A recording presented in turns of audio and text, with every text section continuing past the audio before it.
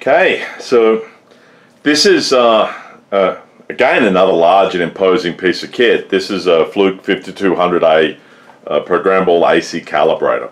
Now they call it programmable because you can put a remote control card into it, and then you can drive the remote control card with TTL logic, but not GPIB or anything more modern. I bought this to go with the 5440B that I've just finished, and this is actually the second one. These units are temperamental, and they're heavy and they don't travel very well, and so the people that I bought the first one off, when I got it, it was basically dead, so I was able to ship it back to them, and they sent me this one here. Now this one here doesn't look like it's been knocked around too much. You can see some little things like the zero here is a little bit out of whack. But apart from that, it looks pretty clean. All the switches work, so I've plugged it in, and you can see that I've hooked up let me see if I bring that forward a little bit. I'm going to just see if I can zoom in and we can see the value there. Yep. And then we can zoom out. So we'll take a look and see how accurate this guy is. So I've got it plugged in, so let's go and turn it on. Now the first thing that it's going to go do when it turns on, it's got to warm up and reach the right frequency. And you'll see that the various LEDs will come on. And this control here tells me whether I'm putting voltage in or out. This control doesn't really matter because I don't have the remote control card. This is the phase lock control, and the phase lock control enables me to go and lock to a particular source. If the internal oscillator clock, if this clock that I set here is within 2% of what I'm targeting, then I can lock onto it.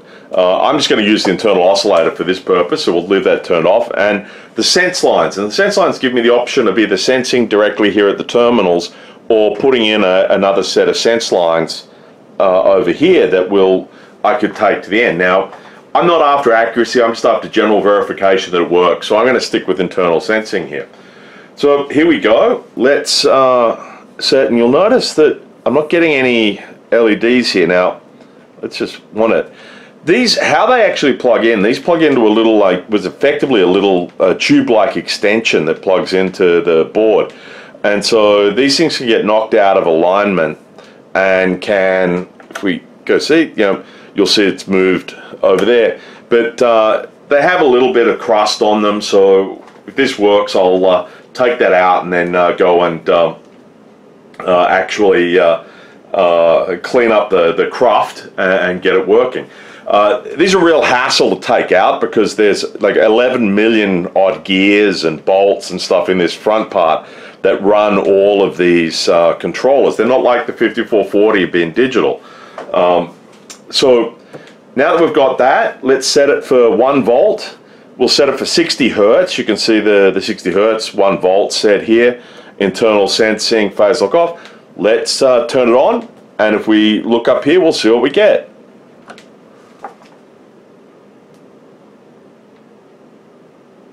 Oh, let me set that.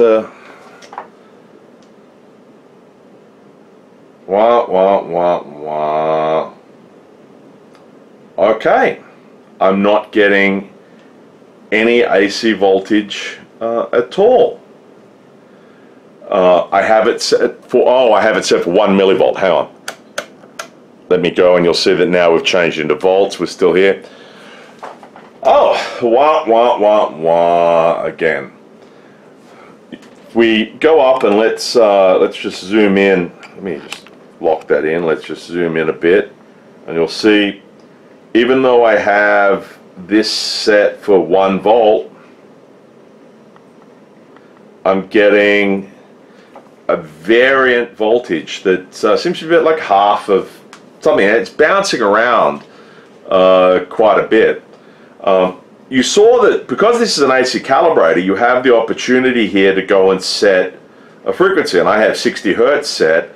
So let's go and press frequency here and see what we get.